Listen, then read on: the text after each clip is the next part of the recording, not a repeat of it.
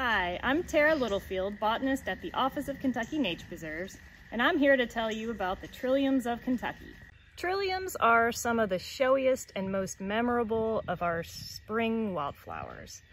It's hard to not love a trillium, this delicate little plant with its whorl of 3 leaves. It's really interesting flowers. It's interesting and fascinating relationship with the pollinators and seed dispersers. I look forward to seeing trilliums every spring. It never gets old. Trillium is a Greek word for 3, and this is a good description of many of the different parts of the plant itself. 3 leaves, 3 petals, 3 sepals, 2 whorls of 3 stamens, so 6 total stamens, and then you've got the ovary in the middle there. Trilliums are in the Trilliaceae family. They have formerly been classified in the lily family, the Liliaceae. There are over 50 trillium species worldwide. They are found in the temperate regions in North America and Southeast Asia. Trillium diversity reaches its peak in the southern Appalachians. Kentucky has 12 species of trillium, making it the 6th most trillium-rich state in North America, ranking behind Georgia, Alabama, South Carolina, Tennessee, and North Carolina. Trilliums are divided into 2 main groups, the sessile trilliums, whose flower sits on top of the leaf, and the pedicellate trilliums, whose flower is attached to the leaf by a short stem or stalk. Okay, so we're in the Big South Fork and we're looking for different species of trilliums, and we just came upon 2 different species that are good examples of the 2 different types of trilliums that we have in Kentucky. So right here we've got Sweet Betsy. This is what we call a sessile type trillium because the flower is sessile to the leaves right here. And they oftentimes call these types of trilliums toad shades as well, because they're like little umbrellas or shades for a little toad, the size of a toad. So that's another name for these, but this particular species is called Sweet Betsy. It's more common in southern Kentucky, southeast Kentucky. Of course, we're in the Cumberland Plateau right now. It's one of the most dominant species of trillium that you find here. Sometimes they form these interesting hybrid swarms with yellow trillium on the slopes, and we're seeing that here as well. So this one's Sweet Betsy. Okay, well, here's another different species that we have right here. This one is called the Southern Red Trillium. And this type of trillium, you see how the flower is on a stalk? We call this a pedicellate. The pedicel, pedicellate trilliums. So, you know, you have the sessile type trilliums with the flower, and then the stalked or pedicellate trillium. So this was the Southern Red Trillium, and we've actually got a treat right here because it's actually being pollinated by these little flies. So if we got up close to this, it would smell pretty strong. I smelled another one that was being pollinated. This doesn't smell as stinky as the Trillium erectum. So this is the Southern Red Trillium, Trillium sulcatum. And it is endemic to the southern Appalachians. The sessile-flowered trilliums in Kentucky are sessile trillium, Trillium sessile, Sweet Betsy, Trillium cuneatum, yellow trillium, Trillium luteum, twisted trillium, Trillium staminium, and prairie trillium, Trillium recurvatum.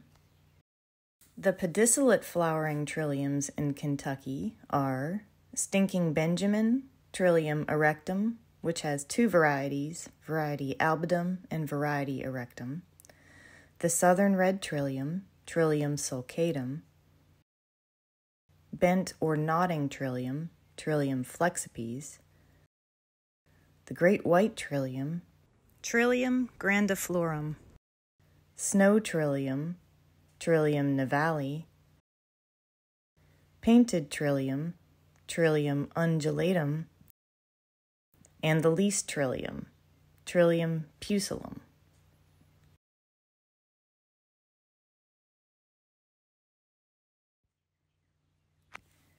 While the pattern of threes for trilliums can seem quite simple, trilliums are actually really complex in many ways.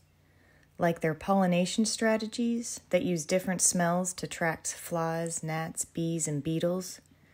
And similar to other spring wildflowers, their seed dispersal relationship with ants and yellow jackets that are attracted to the oily fat elaiosome substance on the trillium seeds that ultimately leads to their distribution across natural areas.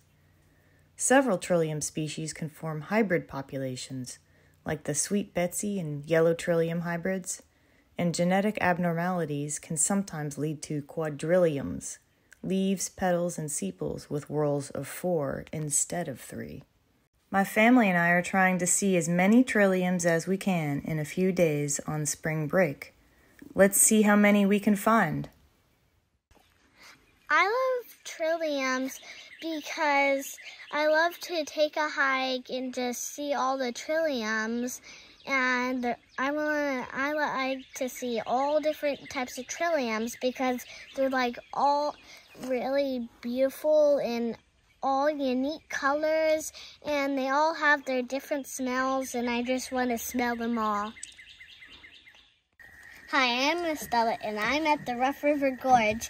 We have found a bent trillium here, and it had normally trillium. The bent trillium hangs under the leaves, and it's hanging under the leaves right now. And notice that the whole flower is white, even the pistils and the stamens, and it is a stalk trillium.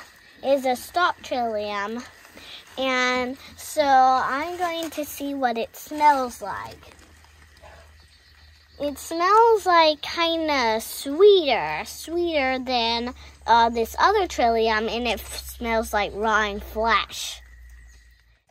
Hi, we are looking at bent trilliums, and this one is white. And What does it smell like? it smells like kind of honeysuckle-ish, but I'm here to talk about ants. And ants and bees and flies like to pollinate these, and they do a really good job because they are for wildlife. And you'll see me on my next video.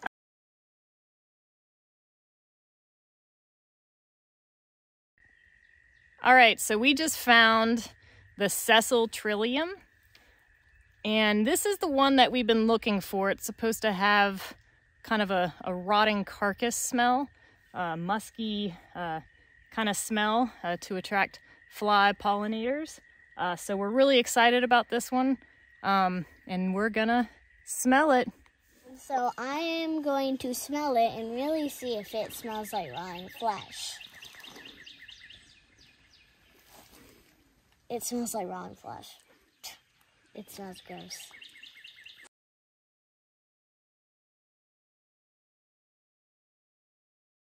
Hi, my name is Estella. I'm at the Big South Fork, and I found a population of trilliums. This is a trillium, and it's really big, and it's called the Sweet Betsy trillium.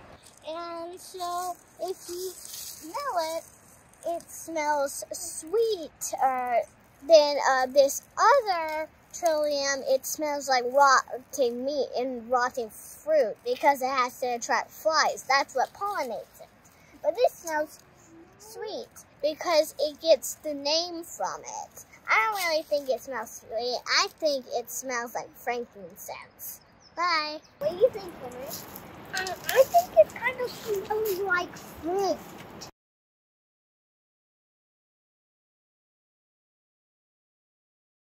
Hi, I am Estella. I'm at the Big South Fork, and I have found a population of yellow trilliums. It gets its name from the yellow petals, and I think it gets its name from the yellow because just like a lemon, it's yellow and it smells sour, like a lemon, if you smell it. And I kind of think it smells more sugary lemonade, not just lemon.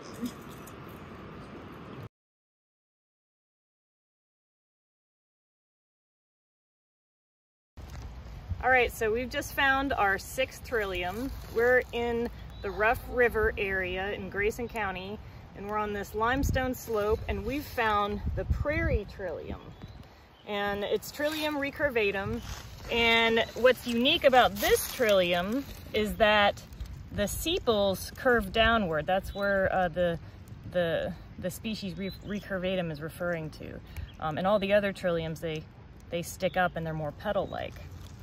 3 petals, and then the leaves actually kind of reduce, the petiole reduces to the stem. So really exciting, and it doesn't really have much of a scent. Let's see if, let's smell it, Henry.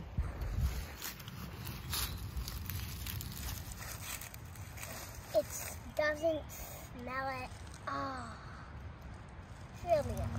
It doesn't smell at all because it's pollinated by beetles that are only attracted to the color.